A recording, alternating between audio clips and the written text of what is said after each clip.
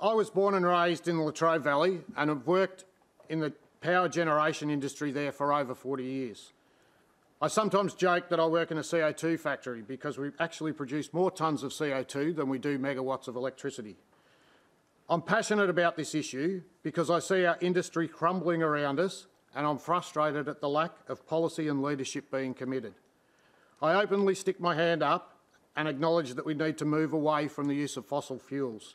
But without a plan of action, who is going to pursue this? Sophia.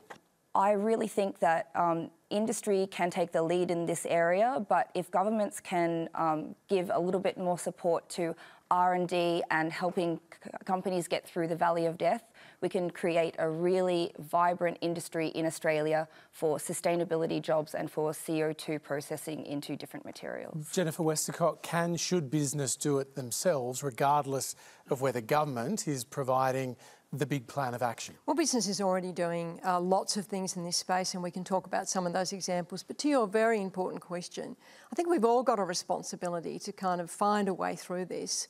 And that starts with, where do we want to be?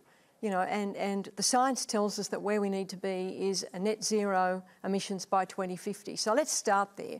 And let's work our way. What are the milestones? How do we hold ourselves accountable? What are the technologies? How do we create jobs in regions? What are the new jobs? How do we accelerate technology? How do we do this in a way that preserves affordability, keeps prices down? How do we do it in a way that keeps reliability up? How do we do it in a way that grows the economy? How do we do it in a way that brings the community with us? Because we have to, surely, after this summer, draw a line in the sand and find a way through as a country.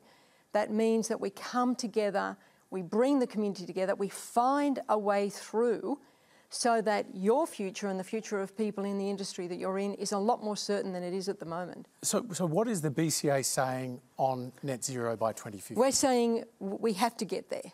We have to do the net zero by 2050. And should the government commit to that, legislate for that?